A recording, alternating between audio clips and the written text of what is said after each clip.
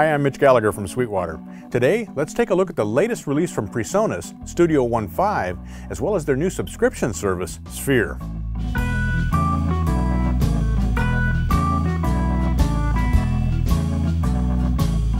Now, I've been using Studio One since day one. I instantly fell in love with it because of the combination of ease of use and its powerful capabilities, as well as the comprehensive array of included instruments and plugins. I like the concept that you can take your song from raw idea to fully mastered song all in one environment. Plus, I love the songwriting features, such as the arrangement tools, the chord track, the scratch pad, and then there's the project page for mastering and so much more. Very cool software. Now PreSonus has unveiled Studio One 5, and they've made this great software package even better. In total, Studio One version 5 has more than 70 new features, which break down into 4 broad categories: plugins, composing, editing and mixing, and the all-new show page. Now, cool thing is that many of the new features are based on requests from and discussions with end users on the answers.presonus.com website. So let's head over to my home studio and we'll take a closer look at Studio One 5. Okay, let's dive in. Today I'm running Studio One 5 on a 2014 MacBook Pro. As a side note, I'm also running the free Studio One remote control app on my iPad. I really like combining Studio One Remote with Studio One on the computer because it gives me so much control over what's happening. I highly recommend adding it to your rig. As I mentioned, there are more than 70 improvements and new features in Studio One 5, which mainly fall into 4 broad categories: plugins, editing and mixing, composing or music creation, and the show page. There's not enough time to get into every single new feature, so I'll be hitting some of the high points. We'll begin with the plugins. Studio One 5 comes bundled with an array of built-in studio-quality 64-bit audio effects, ranging from EQs and compressors to delays and reverbs and much more. Right off the bat, you'll notice that PreSonus has given us new plugin user interface designs. Their new colors and looks, and the analog delay and others have a more vintage design. There's also a sidechain available on all Dynamics plugins for triggering the effect using another signal. It's easy to assign the channel you want to feed the sidechain, and you can quickly toggle the sidechain on and off. You can even select multiple channels to feed the sidechain and dial in the exact blend of those channels you want to use.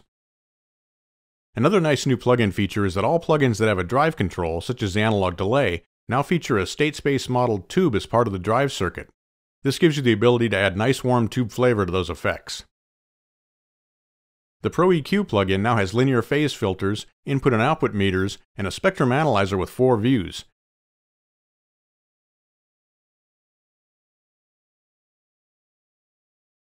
The 12th octave view includes a piano keyboard view, so you can line up frequencies with musical notes. Let's move on to some of the new editing and mixing features in Studio One 5. We've had the ability to save scenes in Studio One, which saves configurations of the mixer. But with Studio One 5, they've really upped scenes to total recall. Everything is stored in a scene now, including input and output channels, channel settings, cue, inserts, and so on. There's a recall options menu on the lower left that lets you choose what's included in the recall, such as volume, pan, and mute settings, inserts and sends, input controls, and so on. You can even have it recall a single channel with its settings. And here's a pro user tip. I like to set up a page in Studio One Remote on my iPad that allows me to quickly jump among scenes. A new feature is Studio One's dedicated Listen bus. You enable it under the wrench or options menu in the mixer. The Listen bus can provide a separate feed to monitors or headphones, and you can use it to solo channels without affecting cue mixes. You could also use it to drive a stereo meter or a room calibration system without affecting the main bus. This adds even more routing versatility to the Studio One mixer. There's also PFL or pre-fader listen and AFL or after-fader listen. We've long had the pipeline plugin in Studio One, which allows you to route signals out of the mixer to an external processor and then bring them back in. But now they've added Aux Channels, which provide a way to bring external sound sources like synths, keyboards, and guitar modelers directly into the Studio One mixer through your audio interface. An Aux channel is basically a live input that allows you to route in external sources, mix and process them, bounce them, and so on, just like any other channel in the mixer. You can even configure and save Aux channels for your external sources, which allows you to save them in the browser and drag them in whenever you want to use them. This lets you treat hardware synthesizers just like a virtual instrument. With Aux channels, you may no longer need an external mixer for your synths, keyboards, and other sources.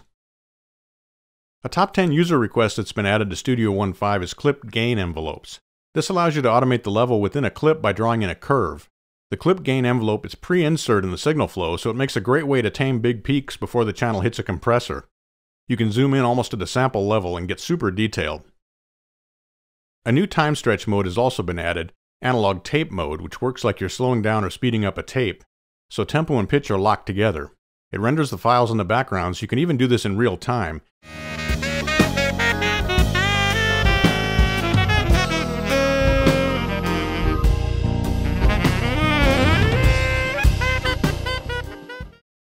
There are many new major composing, MIDI, and music creation features in Studio One 5, and many of these were feature requests from professional composers working in film and TV. A big one is the score view for displaying MIDI parts as music notation.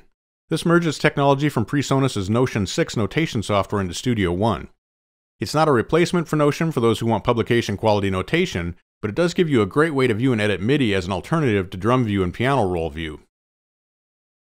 You can choose to have the notation view break out to a separate window, which is great if you're using multiple monitors. You can also view multiple tracks as a score. A cool feature is being able to pin the notation window in place and then open up a second view, such as a piano roll. Now when you edit one, the changes sync up in the other. You can play in notes in real time or step time, import a MIDI file, or draw in notes and rests. You can insert musical symbols in the track and they'll trigger playback changes, for example trills, dynamics markings, and so on. If you want to create and print a chart, you can send your score to Notion and tweak it there for perfect layout. You can also move a score from Notion into Studio One. Everything stays intact as you go back and forth. In fact, if you've added symbols in Notion that aren't in Studio One, they'll still show up if you move the file into Studio One, you just won't be able to edit them. The score edit's a really big addition to Studio One for composers. Another big addition for users of large sound libraries is support for MIDI key switches. Many libraries and virtual instruments use certain MIDI notes to control various functions inside the instrument. Now Studio One can treat key switches separately so they don't get transposed or edited along with MIDI data. They show up in a separate automation lane in the instrument track. The automation will automatically recognize the key switches in Presence XT, for example, and third parties can provide key switch maps for their instruments. Users can also create and exchange key switch maps just as we do now with drum and pitch maps. MPE is now supported for those instruments that have it, such as Rolly controllers. You specify if your device supports MPE when you're setting it up as an external device. In Studio One, you'll be able to see up to 3 controllers per note and polypressure for PreSonus' own Atom controller. Now let's talk about perhaps the biggest addition to Studio One 5, the all-new show page. The show page provides a fully integrated live performance environment that makes it possible to run a complete show with setlist management within Studio One, whether you're using backing tracks, virtual instruments, or real instruments.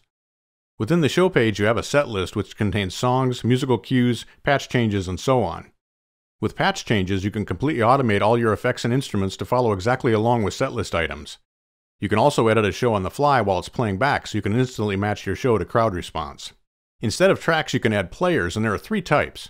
First, we have backing track players for audio files, and these can be full mixes or they can be stems so you can control what plays back and the mix of those stems. Audio can stop when it's done playing, you can continue to the next setlist item after a pause, or it can loop. You can transfer a mix from a song that's open in Studio One, or you can drag and drop from the browser. You can also work back and forth between Studio One's song page and the show page, just like you do with the project page if you're mastering a complete project created in Studio One. Then there's real instrument players.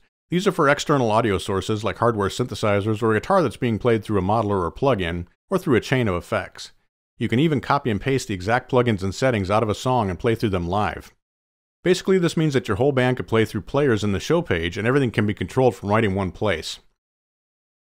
The third type of player is a virtual instrument player for any type of virtual instrument you want to play during that song in the set list. You can even send a complete instrument rack for a song from the song page into a show. Inside the show, you have macro controls which can be assigned to any parameter or any type of player. We can, for example, set one macro knob to control the volume of a backing track. Or we could set a fader to control pan. These can also be mapped to control external hardware devices. There are 4 different configurations. The first has 8 knobs, 8 faders, and 8 buttons. The second has 16 knobs. The third has 16 faders, and the fourth has 16 buttons.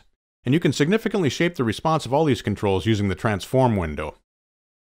You can mix your players using the mixer, and you can drag and drop instruments and plug-in effects directly from the browser.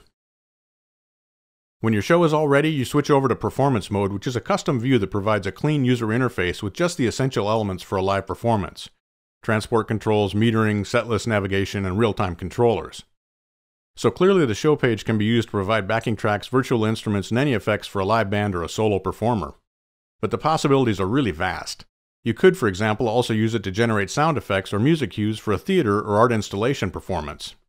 We've really just scratched the surface here of what the show page can do. The show page is already awesome, and this is only version 1. I expect we're going to see a lot of new things added here as time goes on. Likewise, we've really only scratched the surface of everything that's new and cool in Studio One 5. It's an amazing upgrade to this powerful music creation environment. I have to say, I'm blown away by everything that PreSonus has packed into Studio One 5. They've really listened to their users, and they've incorporated some brilliant cutting-edge ideas as well. Clearly, they're focused on musicians making music both live and in the studio. It's such great stuff. While we're talking about Studio One 5, I should also mention that Studio One Artist has also been upgraded to version 1.5 as well. Studio One Artist 5 now includes third-party plugin support, as well as support for Studio One Remote and Rewire. There's no longer any need for optional add-ons to access those features, but the price for Studio One Artist 5 hasn't changed. You'll also get many of the new editing, mixing, and plugin features we talked about in the full version of Studio One 5. And you still get unlimited tracks and channels, no limit to the number of inputs and outputs you can access on your audio interface, and support for audio interfaces from a wide range of manufacturers. As you can see, Studio One 5 takes the concept of a DAW to an entirely new level. There are so many great features in the new version of the software. I think you're going to find it to be a tremendous creative tool and centerpiece for both your studio and your live performance rig. And speaking of creative tools, there's one more thing we need to talk about today, and that's PreSonus's announcement of Sphere, a subscription service that brings together all of PreSonus's creative tools. Here's how Sphere works. You subscribe to PreSonus Sphere for just $14.95 a month. And you get everything, and I mean everything, that PreSonus releases for software products now and for as long as you subscribe. So as new things are announced and released, you'll automatically get them as part of your subscription. As far as what you get in Sphere, you get Studio One, of course, and it's always the latest version. You also get the latest version of Notion, PreSonus's notation software. And you get every plugin and every virtual instrument from PreSonus. And you get all the content, meaning libraries and so on, that PreSonus releases. Beyond every piece of software and every bit of content available now and in the future, you also get the ability to back up all of your Studio One settings to Sphere. So if you're not working on your home computer, you can instantly recall your setup on any computer you might be using. And you get a ton of learning and tutorial content both from PreSonus and from third parties. And part of this is the new Expert Chat. Expert Chat isn't really tech support, rather it's a place where you can post questions about PreSonus software and an expert user can answer. You'll be able to get answers from other users who are doing exactly what you're doing. In some cases, those experts may even forward your question on to PreSonus Tech Support for more information. Sphere also provides you with 30 gigabytes of cloud storage, which you can expand to 100 gigabytes, and it provides an easy way to collaborate. Anything can be uploaded to the Sphere cloud, from rough mixes to files from other DAWs. You can also directly send Studio One mixdowns straight to Sphere. And non-Sphere users can be invited to access your cloud storage for collaboration. And you can access the cloud using any device, your computer or a mobile device. With Sphere, PreSonus is offering an amazing value. If you add it all up, right now the value totals around $3,000 with lots more to come in the future. So that $3,000 number is just the start and it'll only go up. And remember, the price is just $14.95 per month. It's a great deal. Now, if you already have a license or want to purchase a PreSonus product, this doesn't change existing prices and licensing. Sphere just offers an alternative, not a replacement in that situation. I hope you've enjoyed this overview of the latest version of Studio One from PreSonus. Studio One 5 is the result of more than a year of work, many user suggestions, and brilliant ideas and technological solutions from the designers. Now you can take your project not only from raw idea to finished production in your studio using Studio One 5, but you can also take your music on stage with the all-new song page. And then there's PreSonus's new Sphere subscription service. I think this is going to be a game changer for many musicians. Now we've covered a lot in this video. If you have questions about Studio One 5, Studio One Artist 5, or Sphere, visit Sweetwater.com or contact your Sweetwater sales engineer. Thanks for joining me today. I'm Mitch Gallagher from Sweetwater.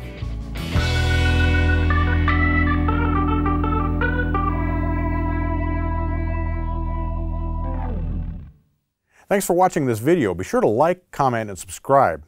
Click here for more videos like this, or visit Sweetwater.com for all your music instrument and pro audio needs.